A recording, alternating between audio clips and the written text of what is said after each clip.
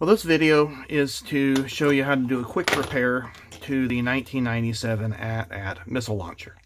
Now, the AT-AT that I have had for 20 some odd years, I bought it on clearance from Toys R Us for $30 back in 1997, and it was in the box for over 20 years, and I finally just dug it out this year, and both the missile launchers didn't work. You stick it in, and they pop right out. And didn't matter if I flipped it over, both missile launchers, it wouldn't stay in. And my son and I, we enjoy playing with these, and so I thought, well, I want to get it working, so I want to see what the mechanics are of it.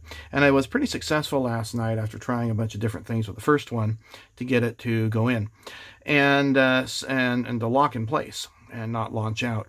So a quick fix that you can try is to notch this back just a bit. So the problem with the missile is that there is not enough meat here for the hook or latch, if you will, on the inside to grab. And so it just simply slips right over.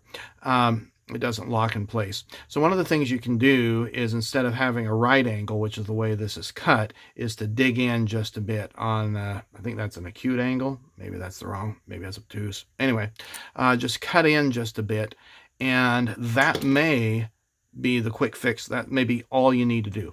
But again, there's not a lot of meat on there for it to hook on. Now, this side does a better job than the other side of staying in, but, and you'll see right now it's fine.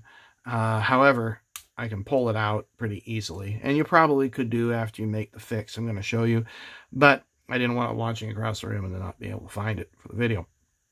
So what I end up doing with the other one is taking it apart. And these are just two halves that are lightly glued together. Now, this one's a bit of a bugger than, more of a bugger than the other one was. So what you need is a flat screwdriver. And the thinner the screwdriver, the better, so that way you don't notch into your plastic here. But wider also is, so if you can get wide and flat, that's also good. So what I want to do is to try and spread these two pieces apart. I'm going to use a hammer here. And now I'm going to replace that one with the wider one. You'll see it's starting to come apart. There are some little pins that were on the other one. Hopefully I don't break them off. There we go. And looks like that one did break off to a certain extent. Now we're going to try the lower half. Be careful as you force things that you don't jam a screwdriver into your hand. All right, and you'll see now it's starting to come apart nicely. Now you may think, well, you can go ahead and, try an X-Acto knife, and yeah, you could do that. However, I've restored enough old models, stuff that I've done and stuff that I've done of others, that trying to get two halves apart that are really glued well together, sometimes the X-Acto knife does more damage than good. So we're going to just keep moving forward with the screwdriver through this, and it's pretty pliable plastic, so it's not very brittle.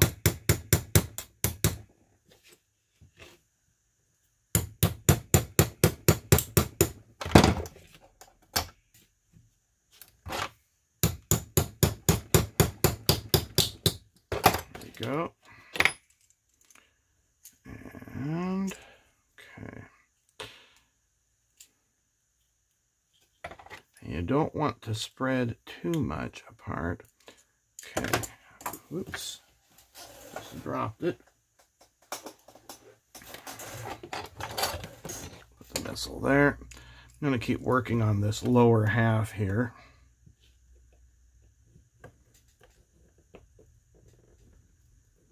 You can see a little pin coming. I'm going to get my second screwdriver in. See if I can wedge that apart a bit more. There we go. I'll kind of work my way to the back.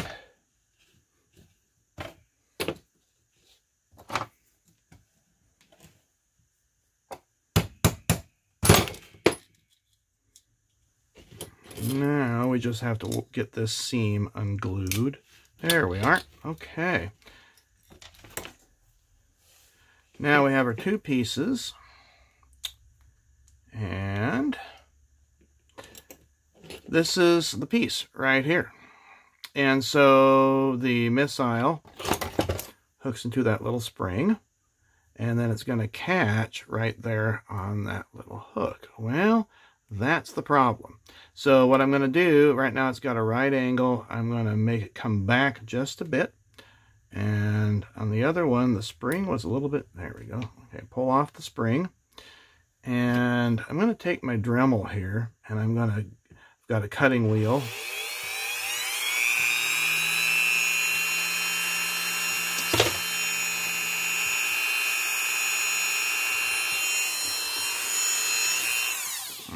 Cord is caught on something.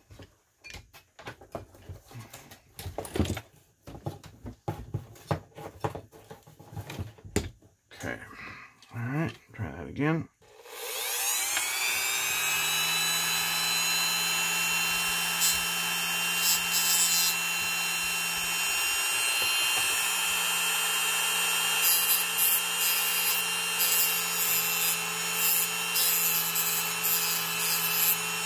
I'm going to flatten that edge out.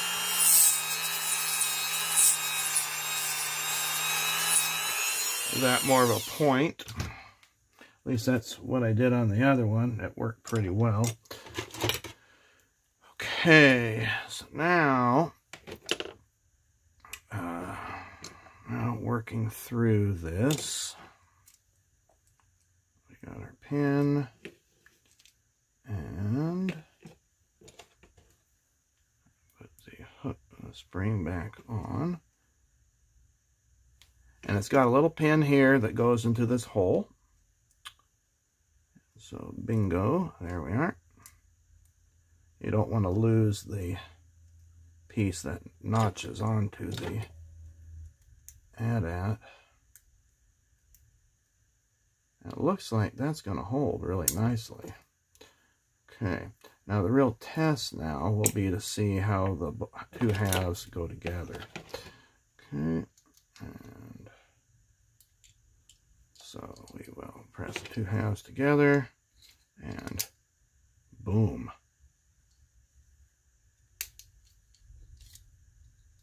The other side. Now that side and this side, I'm going to notch that back just a bit.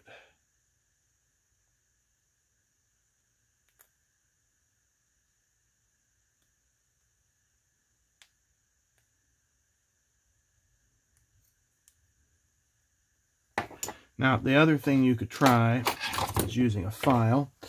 And I have a number of files here.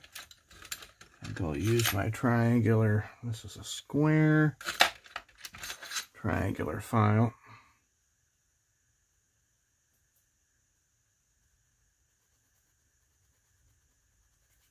See how that does. Nice. Okay, that locks in really well. Okay, so now that that is done, now what we need to do is clean up the seams so that way we can glue it back together. All right, so just some advice on that. We'll take out that piece so it doesn't fall. So you see all this rough edges here. So what you want to do is file that down. And I have a series of just like files that these are Squadron sanding sticks. You know, if you don't want to buy that, you can go on to, you can find those through Amazon or any hobby store. But you can also go to Target or any of your grocery stores that have nail files and just get those. And I'm starting with coarse and then going to fine, or medium, and then going to fine here. Now this side's going to be a little bit more tricky in the fact that it's got the pins. You can see there's a couple pins here.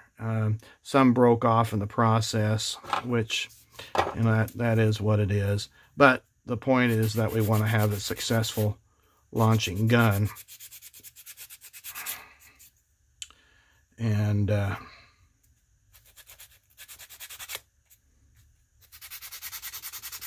so once that's done, then you have everything all cleaned up the way you like it.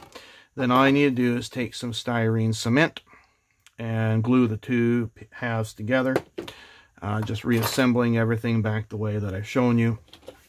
Again, when you're reassembling it,